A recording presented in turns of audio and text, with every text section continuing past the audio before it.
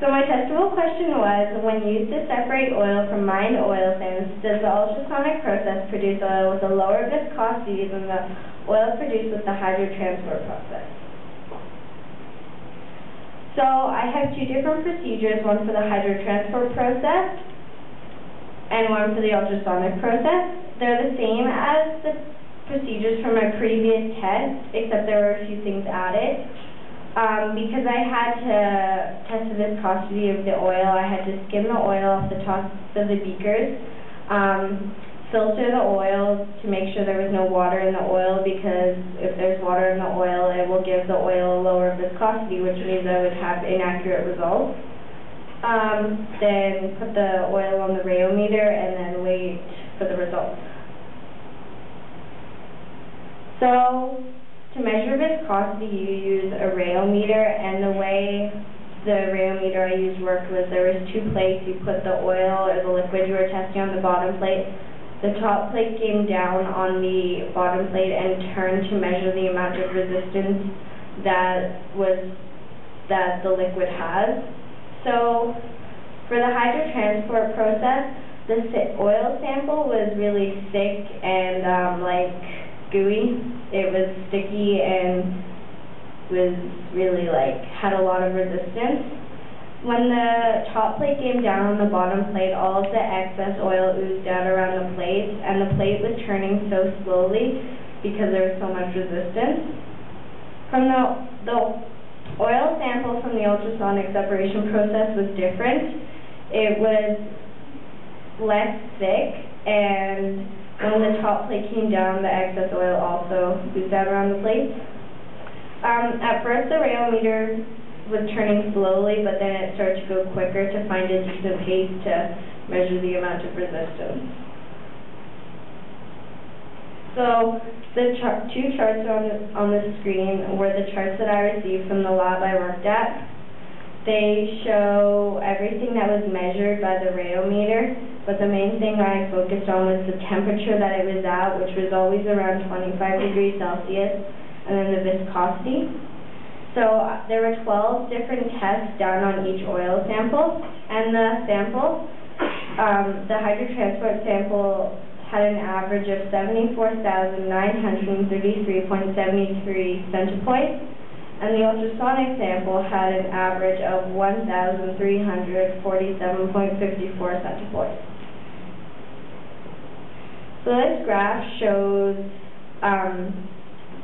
all the results for each test. So the orange bars represent the hydrotransport samples, and those span from the 60,000s to the 80,000s. The black bars at the bottom represent the ultrasonic sample test, and those span from the 300s to the 2000s. So as you can see, the hydrotransport samples obviously had a higher viscosity than the ultrasonic samples. So I concluded that, as hypothesized, that at a temperature of 25 degrees Celsius, the ultrasonic separation process produces oil with a lower viscosity than the current process, the hydrotransport process. The reason I think that this may have happened is because the ultrasonic energy breaks up the bonds in the oil so much that the lightest oil floats to the surface of the slurry, leaving the heavier material like the sand at the bottom. And I think this is important because when you're working with oil sands and using the current process, you need to add diluents to the oil to ship it to the refineries. And with the ultrasonic separation process, there would be no need to use diluents. So that's better for the environment because then you don't have to dispose of the diluents when you're done with them. And then also it uses less energy, which means less money to produce the oil. And overall, I just feel it's a better process. Yeah.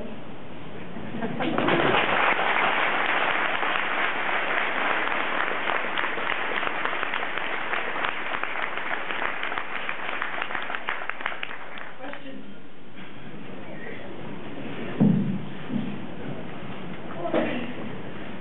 Alexandra, what was the biggest learning experience for you with the science fairs?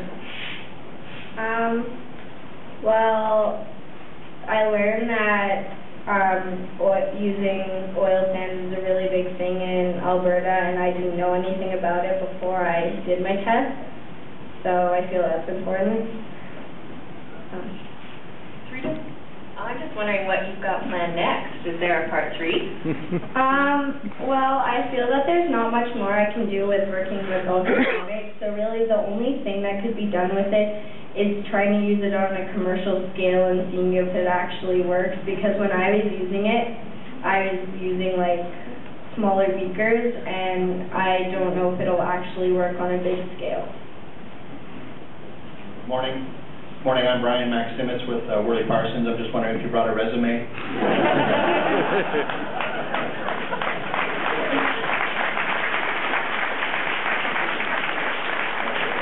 Actually, my question is, I'm curious if you made contact with Sonic Technologies, the research they're doing in Alberta on ultrasonic, and maybe with the university, if you had any feedback from them.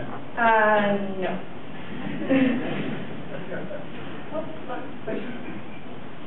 Because from downtown. Just curious, have you measured the oil content from the initial material and the percentage you recover, you separate from that material? Like how much of the oil was separated? No, I didn't measure that, so I don't know the percentage of the oil that was actually separated. Another question is, just curious, how do you generate sound waves and vibration? So you use an ultrasonic processor, and that generates sound waves. It's really all I know, but I know the way it breaks the bonds is the ultrasonic, when it produces a bubble, and when the bubble collapses in the slurry, it breaks all the bonds because it's so strong, and that's how the bonds are broken. Any other questions? Well, on behalf of the Slugging and Out Committee, please join me in thanking Alexandra for...